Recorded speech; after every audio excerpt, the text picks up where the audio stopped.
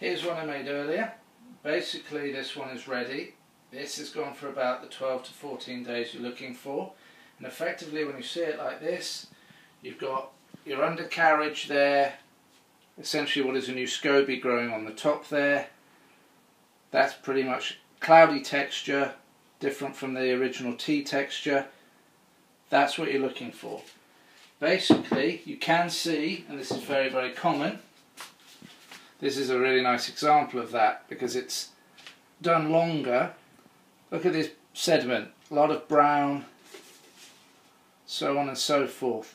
Often you'll see bits that look, the best way I can describe it is like snot, brown gooey snot. People worry about that. It's perfectly normal, it happens as the process goes on.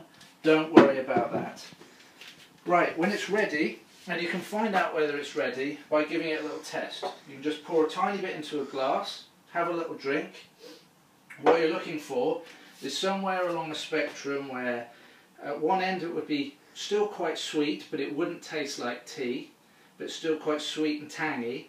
The longer you brew it for, the more vinegary it will taste. Anywhere along that sort of spectrum is fine. It's personal preference.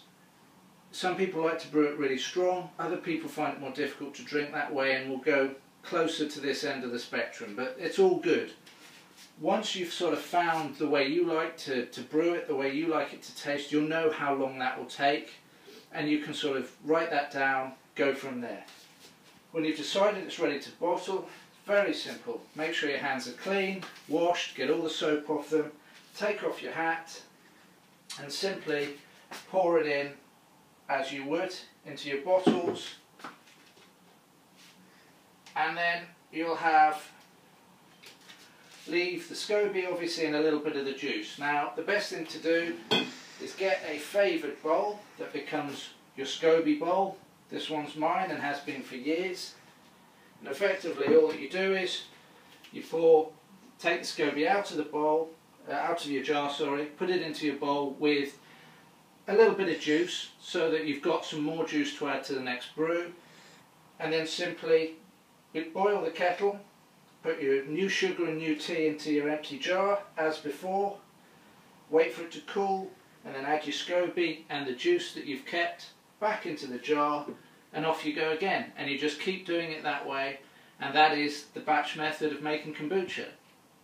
All done and ready for you to go out and do yourself. Enjoy.